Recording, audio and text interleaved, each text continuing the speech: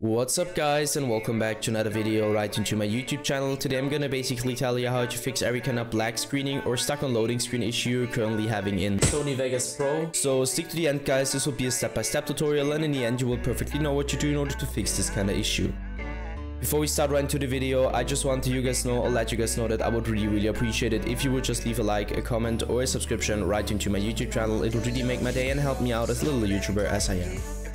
Especially subscribing would be such a big support for me guys. You would support my work on YouTube a little bit, and I'm gonna really be thankful for that, and I'm gonna thank you for that. So anyways, I would just say let's get right started. So the first step I would recommend doing for everybody, or the main step, is gonna be to navigate to the very bottom left corner of your screen, where you're gonna left click your Windows symbol, and use a Windows search function in order to find Windows Defender Firewall. So you're gonna type it in, and once this one pops up, I want you to click Windows Defender Firewall. Just simply hit enter or left click it.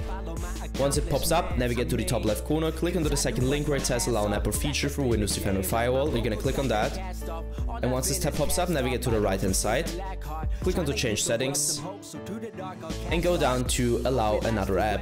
After clicking onto change settings, you should be allowed to click on that. You hit that, hit browse once this window pops up, and now I can't really tell you where it's located, because on every single PC is located somewhere different. You need to search it for yourself, and once you found it, you're gonna hit open, and afterwards you're gonna hit add, and once you hit add, it should be it. You can close these tabs, and this should be it guys. I hope that I could actually help you out with this video. If it was like that, just leave a like, a comment or a subscription. I'm gonna really be thankful for that. And yeah guys, anyways, I would just say have a nice day, see you at the next one, and bye.